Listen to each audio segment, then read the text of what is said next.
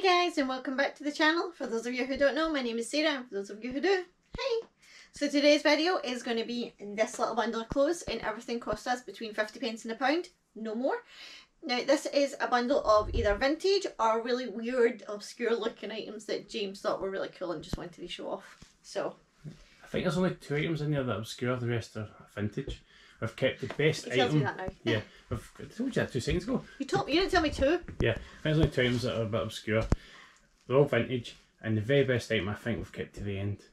Okay. And I forgot what I was going to say as well. When you're buying stock to sell on eBay, you have to be very careful with the price you pay, because the cost of goods can set how much you're going to sell the item for. So if you're paying £3-4 an item, you've got to remember there's always people out there finding the same item for 50p to £1. So as you'll see, we've paid very little for these items. Yeah. So let's show the first one. We haven't checked any research. We haven't done any research. We haven't checked solds, so we're not sure. Yeah. About these items. This is a weird top, isn't it? Watson's. It feels horrible. It feels like a really. thing. We've got a Pendleton shirt up, and it feels like that sort of material. It's like really old. I know, it's like a shirt or a jacket or a jumper. I'm not sure. It's I don't think it's a shirt, really thick and heavy. Watson's Heavies. I don't know, but it feels. I don't know if you can see the thickness of that. It feels really heavy and it's horrible. You see the buttons? There's something on the buttons. Really old looking buttons as well. It's not a nice feeling, is it? Do you not mind it? Bother me. Oh, is it that Pendleton top we've got? I hate the feel of it. I don't even know what top that is. There's the old shirt for the 60s or 70s we've got listed. I've got listed for 150 something like that. No, nothing, never mind, keep going. Okay, so this one is Regatta. Kind of looks like a shell suit. Great outdoors. This is quite heavy. Yeah. I'll show you the label. It's a size 14, it's a women's jacket. Nice shell suit style.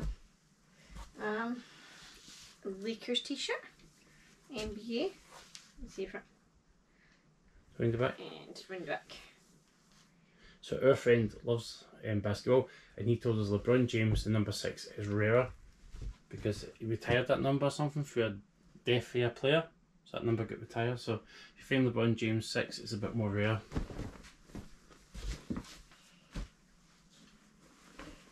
Kickers. Definitely old school. So Was that against you? when we were starting to. Yeah, when we started dating, I had a few Kickers tops, which I actually sold on eBay Yeah. not too long ago.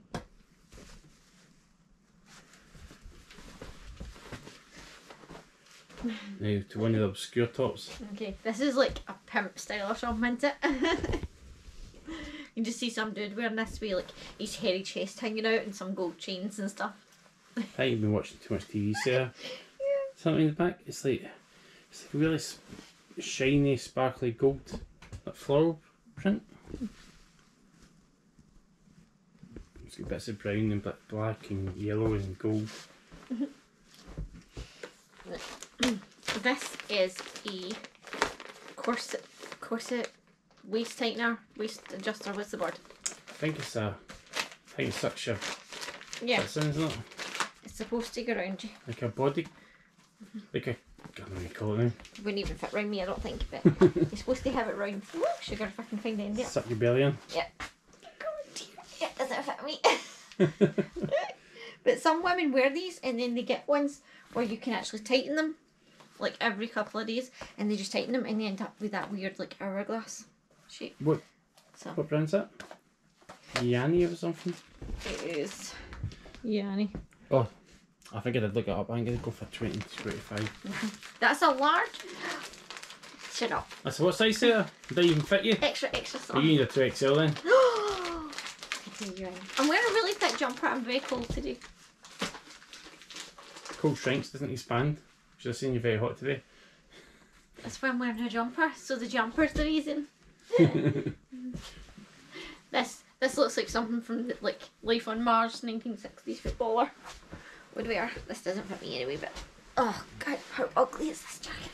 Actually, I like that jacket. It's quite nice. Reminds me of something my mum used Nice to wear and when I warm. was a wee. perfect jacket for the shed. Yeah. If you couldn't move it, I wasn't trying to take photos. So it matches what I'm wearing today, doesn't it? It doesn't fit you. It does look like it matches what you're wearing. Oh god, it's so ugly. I like it. Nah, it totally reminds me of my mum's jacket from when I was a kid. Hold up. She had something like this. Oh, I hate how it feels. Genuine sheepskin. Right. I like that I jacket. held on to that for way too long there. Ugh. Now that's a horrible feeling. Set that out of my way. Another obscure shirt. Yeah, it's like suns or something. Yeah, weird sundial or something like that, isn't it? Yeah. 2XL. What brand's it? Can you see it? Zhang And this feels like a towel. Yeah, it does. Haley Hansen. It feels like the cloths you get, like a the weird fabric ones that are supposed to be like for, like they non-static. don't let the wetness stick to them, don't they? Non-static or Yeah. something. Like a rubbish tea towel on in the kitchen. And it's Haley Hansen, as you can see.